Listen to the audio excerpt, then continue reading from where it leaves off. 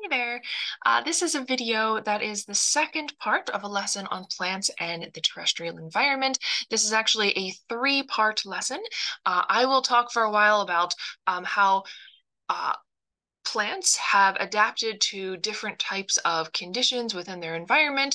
We'll take a break and watch a video on different types of photosynthesis made by someone else, a nice little animation. And then finally, the last part of this lesson on the terrestrial environment will be about soils. And so I'll return and talk to you a little bit about that. So let's continue. We have been talking about how light and temperature vary according to latitude and according to time of year. And so let's think about how vegetation, how plants within these different environments might have adapted to these variations in light and temperature from season to season. So we can see down here in the bottom right is a place essentially with four different seasons. So this is essentially what is being experienced in South Jersey and what we might expect to see of many, but not all, many of the trees in our area. And so these are what are called deciduous trees. Deciduous means like falling down. And so these trees lose their leaves. And so this is a process called abscission.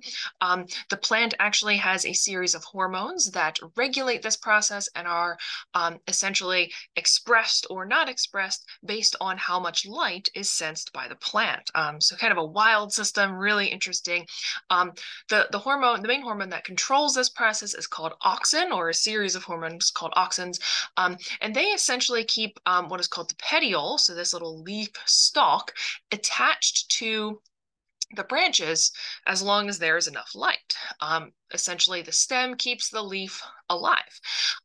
However, due to a shift in weather, the auxins are reduced, and what is formed, if we zoom into this joint right here between the petiole or leaf stalk and the stem of the plant, is that a layer of cells is programmed to die.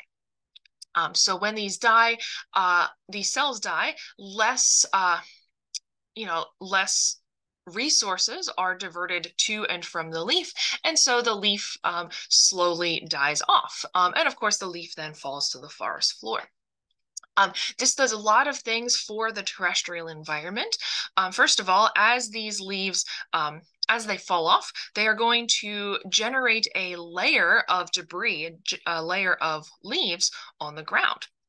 And so this detritus, this dead material, actually acts as an insulating blanket for other organisms on the ground. And so again, we're talking about not just not just the organisms, but the entire environment. And so the plants help to provide this buffering layer for the colder months of the winter. Furthermore, by losing the leaves, essentially during the winter, even more light is able to get to the forest floor and therefore warm up the environment in that area. So as we can see, this adaptation by plants, losing the leaves in the winter, growing them back in the spring, this is actually significantly affecting the environment in this area. And so there are many different strategies. I want to compare two different strategies that plants have and think about the benefits for the plants to actually use these different strategies, and in turn, what does it mean for the terrestrial environment if it is dominated by plants that follow either of these strategies. And so what we see here is what is called a biome map. You probably learned about different biomes in your high school biology class, or maybe even in your Bio 2 or B&E class.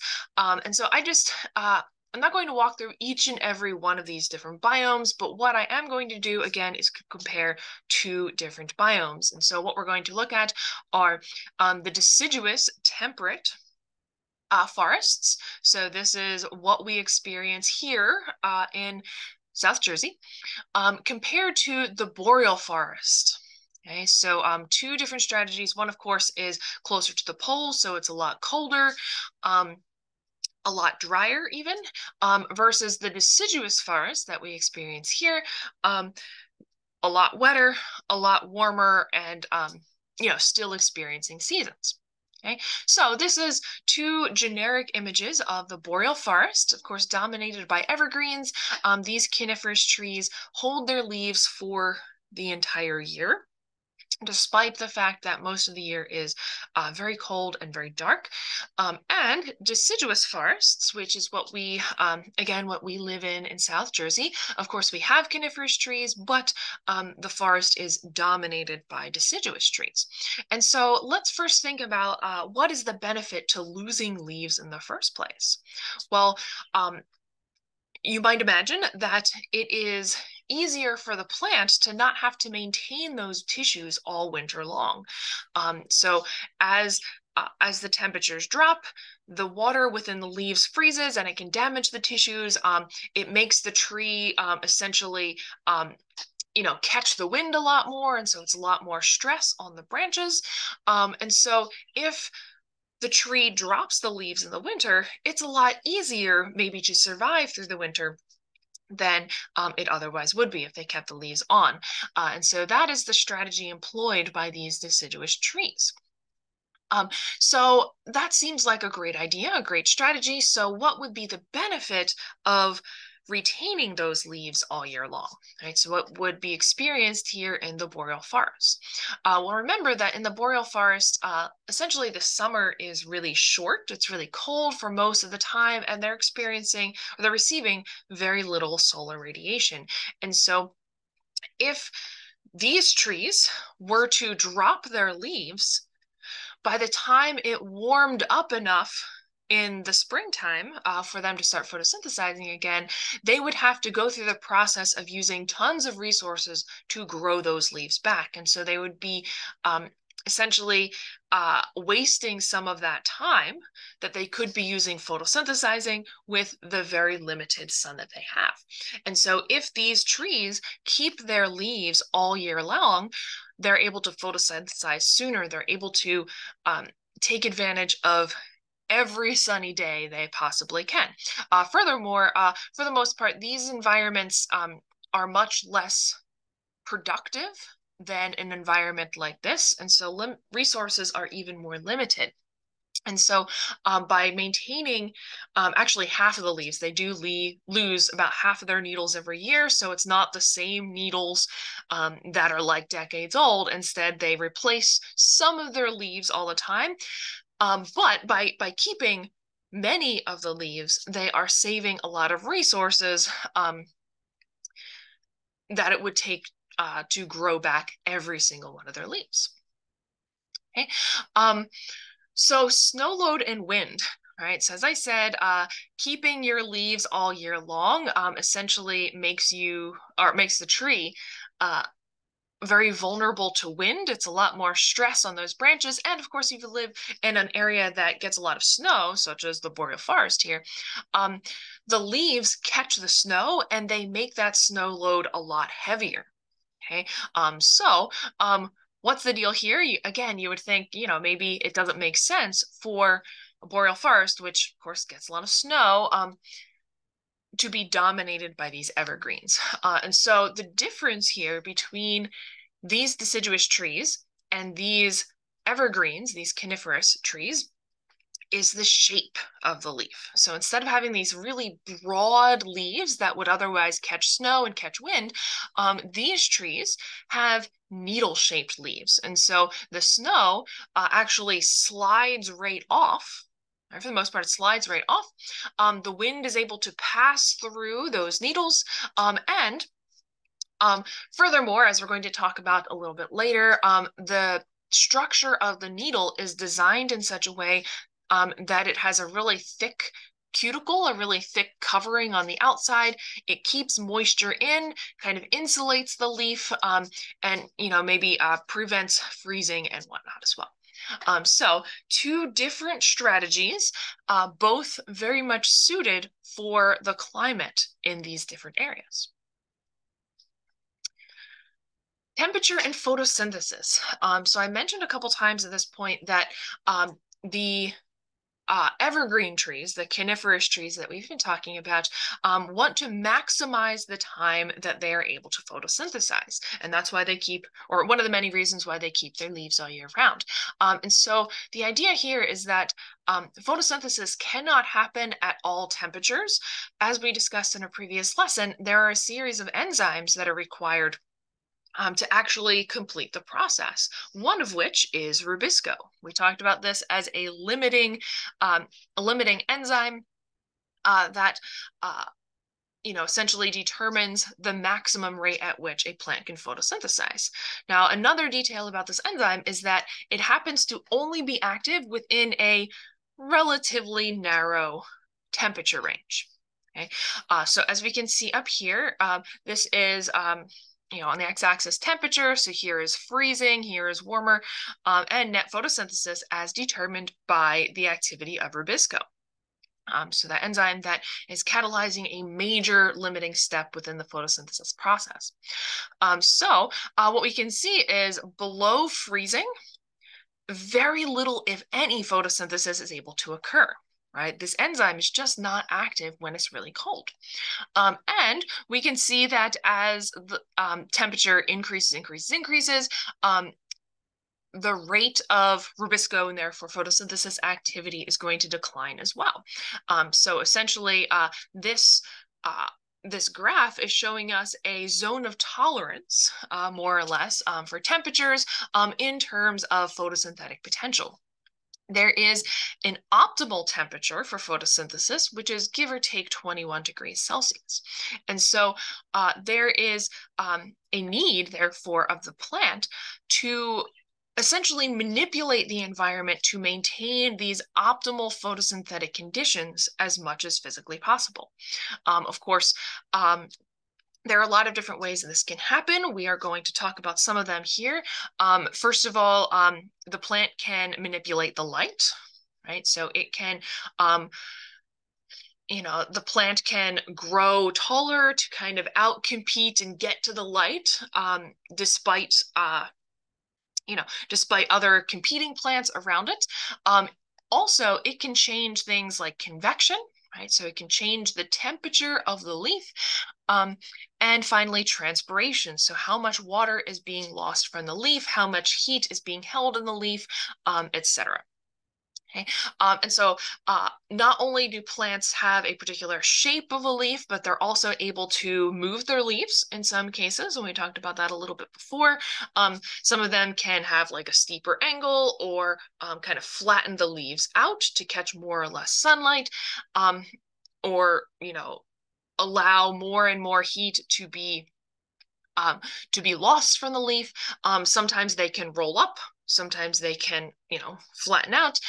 Sometimes they grow like different, like little hairs to reflect the heat. So a lot of different things are happening within the leaf. This image down here shows just some of the different physical processes occurring. All right, so solar radiation, some is absorbed, some is reflected. Some heat is lost via evapotranspiration, so heat loss from the leaf. Some infrared radiation is absorbed by the water. Mostly it is reflected by the pigments of the plant. And of course, heat can be conducted throughout the plant or kind of reflected off as well. So let's first start by talking about heat loss through convection. So as with anything, heat is lost into the local environment, but not equally, not all the time. So what we can see here in this image is that heat is dissipating from the leaf, right? And this is heat that's been absorbed by, the leaf absorbing solar radiation. And so heat is going to dissipate into this boundary layer, this little layer of air surrounding the leaf. Okay. Heat loss, right, the dissipation of heat from the leaf is going to change depending on a few conditions. First of all, if the air outside the leaf is much colder than the leaf itself, then heat loss is going to occur much faster. On the other hand, if the leaf is about as hot as it is in the outside air, heat loss is going to happen very slowly.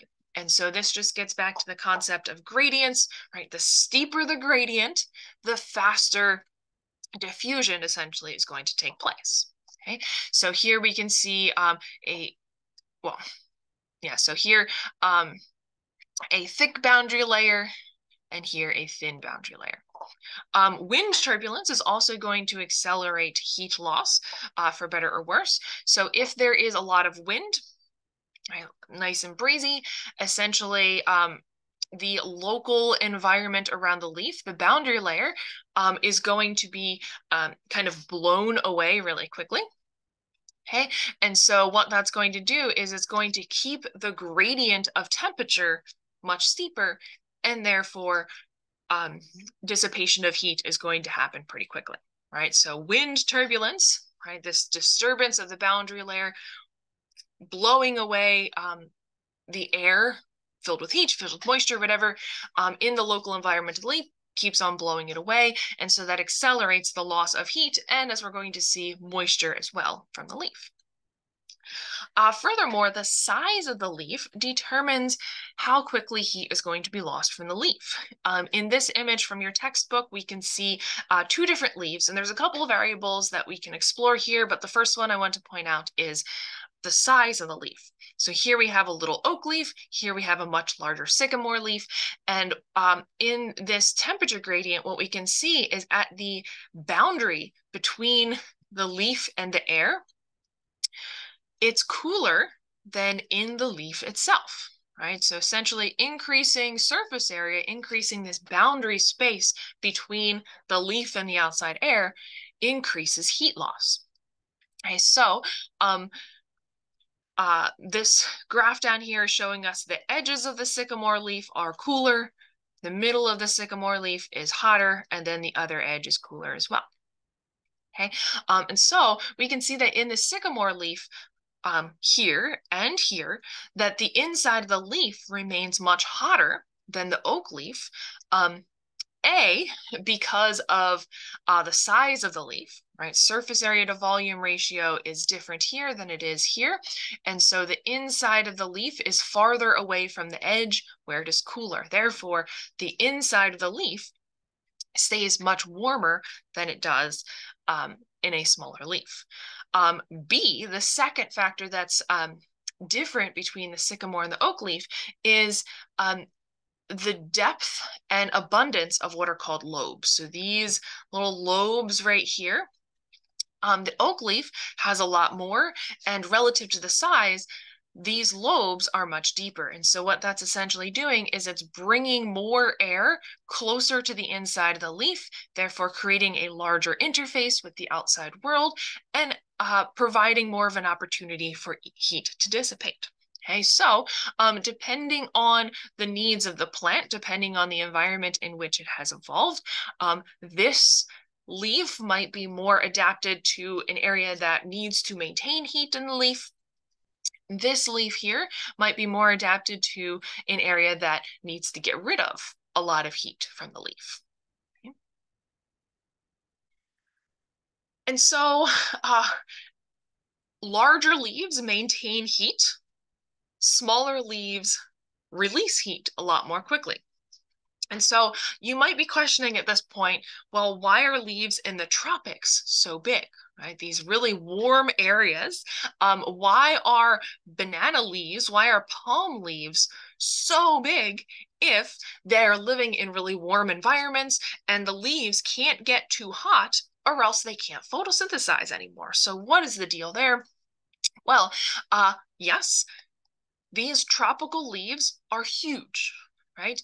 But what we might also notice is that all of these leaves have a lot of different segments, right? So there are holes in the middle, there are really deep lobes, sorry, or there are little leaflets, right? So even though the leaf itself is huge, there's actually a lot of surface area that is interacting with the outside world.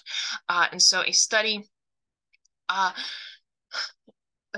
in the 70s was done by Taylor, in which they studied banana leaves that essentially had not torn right? So like whole banana leaves versus leaves that had these really deep tears, which looks like damage to the leaf. But what they found out was that the leaves that did not tear, right, did not have these little, what looks like damage to it, they actually didn't survive. Right, they actually got crispy, died, fell off.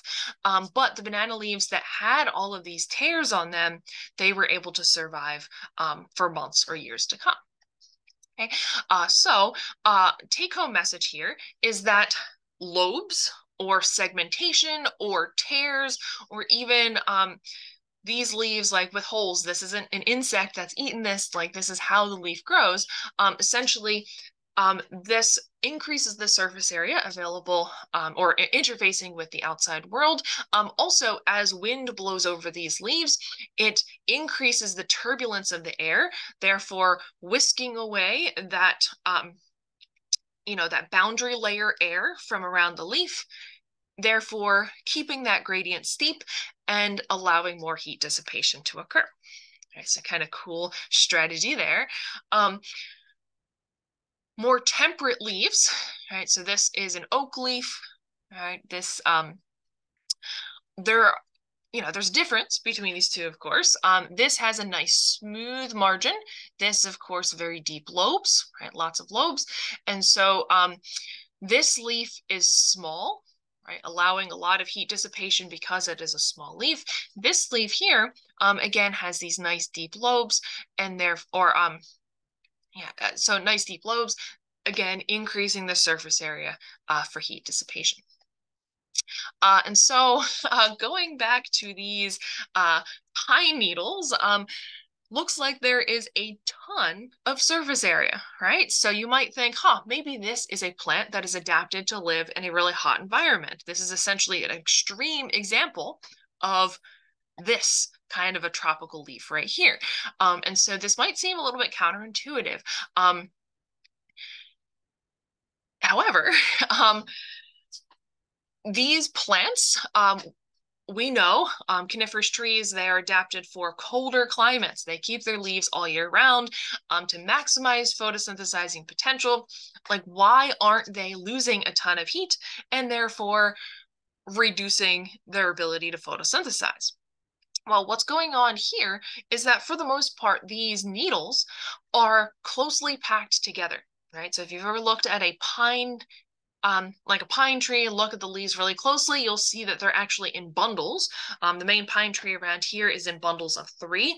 And so those leaves are really closely packed together, keeping a kind of a microenvironment in between the needles to reduce heat loss.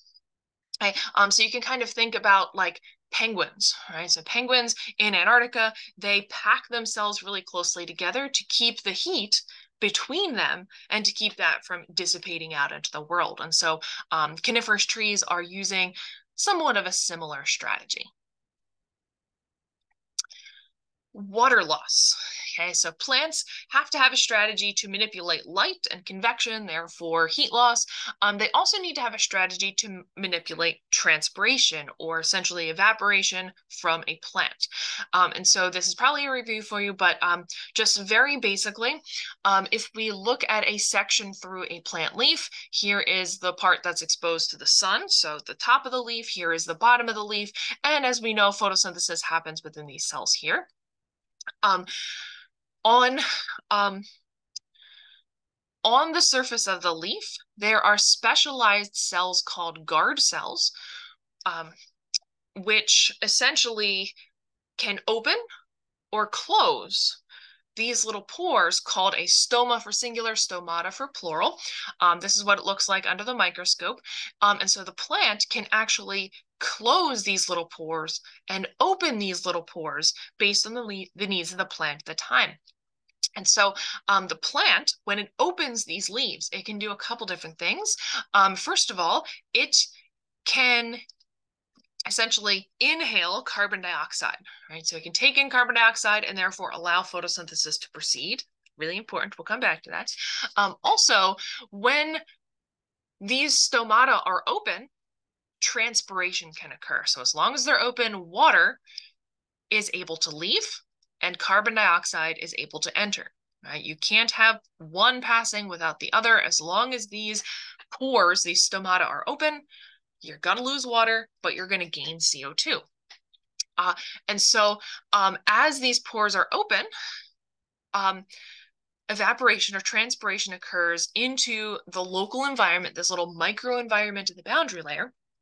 And of course, water is going to evaporate or transpire more quickly if the gradient is steeper. So what this image down here is showing us is here's a leaf and here's a leaf.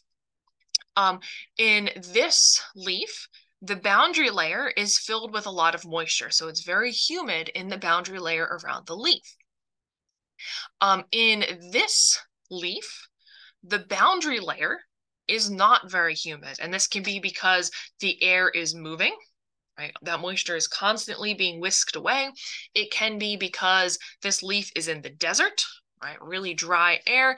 And so either way, if there is less moisture in the boundary layer, right, in the microenvironment around the leaf, water loss is going to occur much more quickly as soon as these cells, as soon as these guard cells open up the stomata. Okay, so a plant can actually manipulate the boundary layer to an extent to increase or decrease how much water is able to be lost through those pores. Okay. So here, this is a redwood tree in California. In California, it's really hot, right? So really hot during the summer. And so when these redwood trees open up those stomata, right, open up the stomata, what happens is transpiration, of course, is increased. And so water is going to be lost through those pores.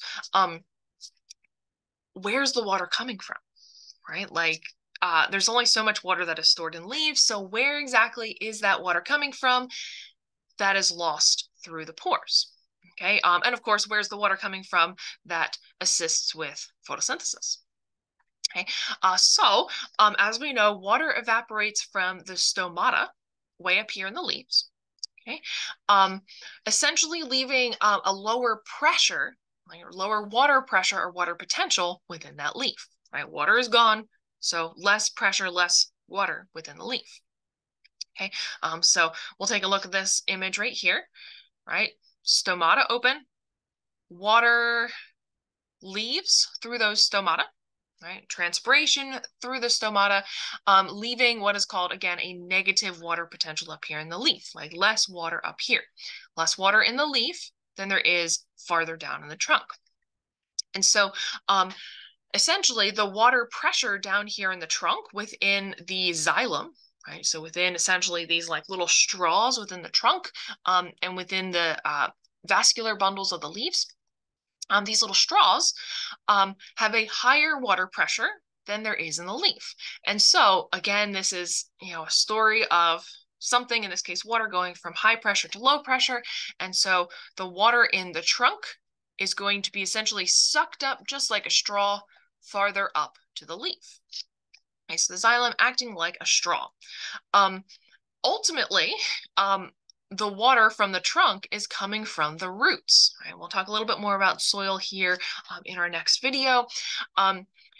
Water is drawn up through the roots, through the root hairs, into the xylem of the roots, and finally up through the stem, through the xylem, and out to the leaves. So as long as there's enough water down here in the soil, essentially water will be replaced as quickly as it is evaporating. So what happens if there isn't enough water to pull up from the roots? Right, so maybe in an environment like this in Sedona, Arizona, the sun is really hot, the air is really dry. As we know, that means that essentially the environment around the leaf is going to be really like much drier than inside the leaf, really steep gradient, and therefore a lot of water loss through those stomata as long as they are open. And of course, the sun being so hot the leaf being so hot, this is also going to increase the rate of evaporation. And so it might make sense, right, for this plant to close its stomata to prevent any further water loss, right? There's only so much water in the soil, and so we don't want to lose a ton of water via transpiration. And so an option could be closing those stomata and therefore reducing the loss of water. The cost of that, right? The cost of closing the stomata is that there's not enough carbon dioxide to complete photosynthesis, right? So here would be a plant living in a very sunny environment, lots of opportunity for photosynthesis, but another limiting resource here, carbon dioxide. Okay, so plenty of sun, but not enough carbon dioxide for photosynthesis. The perk is that the plant retains water. The downside is that it can't complete photosynthesis after all. Right, so stomata being open or closed is a trade-off, particularly in environments that are very hot and very dry. And so how does the plant prevent drying out? How does the plant prevent desiccation or water loss? Well, there are actually a lot of different strategies, and we'll talk about some of them here. First of all, some plants have a thick, waxy cuticle. Right? So most leaves have a cuticle in general, but many, if they are trying to prevent desiccation, have a thicker and thicker waxy cuticle to prevent water loss anywhere except for the stomata. Okay, so preventing water loss unless the plant has decided essentially that it's worth losing a little bit of water to take in enough carbon dioxide. Okay. Another strategy, another adaptation to prevent or at least reduce desiccation or drying out like this up here is the placement of the stomata. Now, some leaves have stomata everywhere, right, if it's a really humid environment, but the drier their environment, the more important it is to place the stomata very intentionally. Okay, so what we can see here is that the stomata are on the bottom of the leaf. The bottom of the leaf is a lot more shaded, okay? And as a result, so it's a lot more shaded, and the relative humidity underneath the leaf is a lot higher than it is on the top of the leaf. And so what this means is that the gradient, the moisture gradient between the leaf and the surrounding air isn't quite as steep, and so water loss won't occur quite as quickly on from the stomata on the bottom of the leaf as opposed to on the top of the leaf. All right, next, plants can open their stomata selectively, of course, so only at certain times when it makes the most sense. Many plants close their stomata during the highest light intensity of the day. And so these are the ones that are most most adapted to living in a really dry environment. What we see in this graph here is the day, right? So midnight, noon, and then midnight. We see stomatal opening here. In the beginning of the day, they're closed. There's no reason to lose any water if there's no light to actually photosynthesize. As the sun rises, you see more and more stomata open up, right? And so again, opening stomata means carbon dioxide. It means photosynthesis. At the most intense, the hottest, the brightest part of the day, the most stomata are open to make sure that the most photosynthesis can occur. And again, as light is lost, sun is setting, the stomata start to close. Okay, so that is okay if there is a lot of moisture in the air, if there is not such a steep gradient between the leaf and the outside world. Plants that live in an arid or really dry environment actually close their stomata at the most intense period of the day to prevent further water loss. Finally, if transpiration from the leaves is greater than water from the roots, Okay, naturally, right, without any kind of like active process or anything, naturally, there will be, well, first of all, the plant cells become flaccid, right? First, this actually closes the guard cells, right? So the cells around the stomata, and so before anything, these stomata close up. And if this imbalance continues for any length of time, what will happen is all of the cells begin to become flaccid and the plant begins to wilt. Right? Obviously, this is a very water-stressed plant. Plants who live in an arid environment must have some extreme adaptations to live in this incredibly inhospitable environment. And so certain plants are called xerophytes, so phyte for plant, zero for like none, so virtually no water, but still these plants survive. And so you can think of a cactus, you can think of some, different types of grasses. These plants, again, can live in a very arid environment, but to do so, they need to be very strategic about it. Okay, these plants are generally adapted to have optimal water uptake from the roots. And there's two different strategies that are used. For example, the saguaro here, so think of like the cactus, right? That like, when you think of a cactus, you're probably thinking of a saguaro. So these plants can be huge, right? Like 20 feet tall. And if you dig down into the soil, you'll see that the roots only go a couple inches deep into the ground. And so instead of going deep, right, the water table is really low in these deserts. So instead of going deep, these plants branch out with their roots. And so anytime it monsoons, right, every single afternoon, it's going to have a monsoon storm in the summertime. And so those monsoon rains pour down upon the ground, percolates into the soil a few inches, and every single drop of water possible is soaked up by that saguaro, because just like that, the water is going to be gone. Right? It's going to evaporate. It's going to percolate down into the soil a lot more.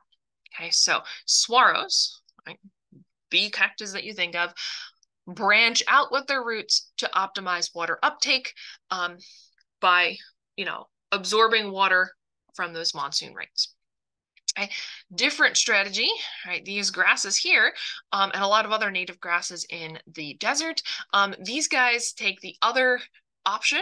They have really long roots, right? So instead of branching out, they actually grow all the way down to the water table, and they're able to kind of tap into that resource all the time.